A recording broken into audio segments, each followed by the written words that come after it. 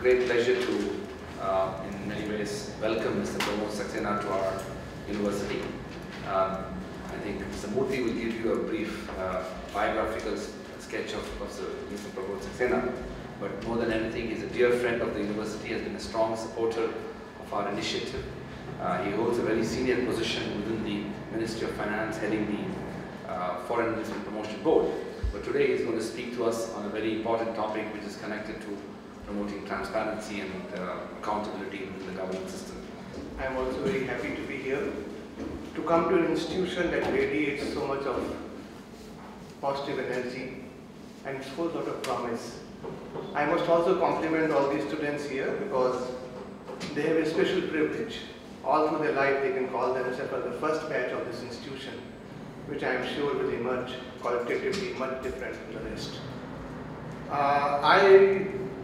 Before coming for this seminar, I had a Google search to find out how many laws do we have in this country. As a student of law, you will be amazed with various types of legislation, some known, some unknown. And the Google search told me that about 1162 central legislation as on February 2009.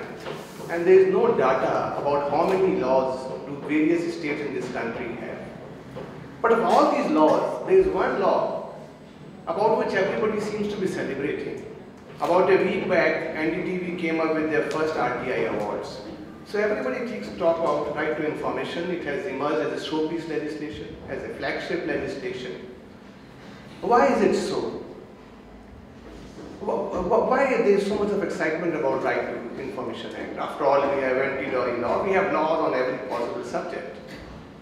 I have a different take on it. I think it basically impinges on one of the most basic instincts of human being, and that is to conceive.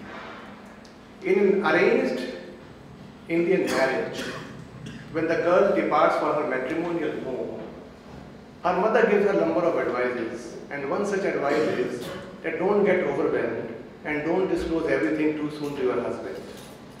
So, at times, probably, non-disclosure is very important for marital harmony. Tiger Woods can vouch for it. Similarly, the government of India is in great obliging mood these days.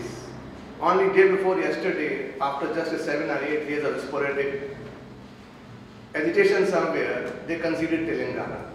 If tomorrow in the same mood of obliging people, if they declare that there will be no income tax from next financial year, do you think people will still disclose their income? People like me have no options, but people like you have number of options. You will disclose one salary to your mother, another to your spouse, maybe third one to your girlfriend or boyfriend. So this tendency is very much there.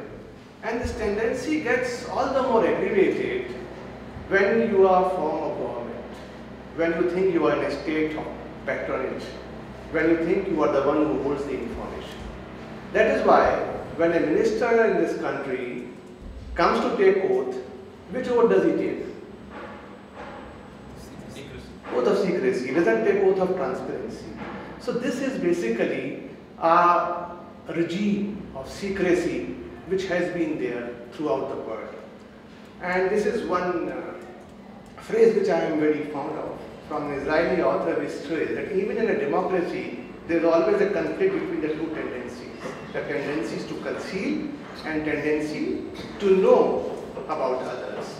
And if this is the situation in a democracy, you can understand what is the situation in other parts of the world. And then have a look at some of these 70 countries. Can you tell me what is the common point in the countries in the first bracket?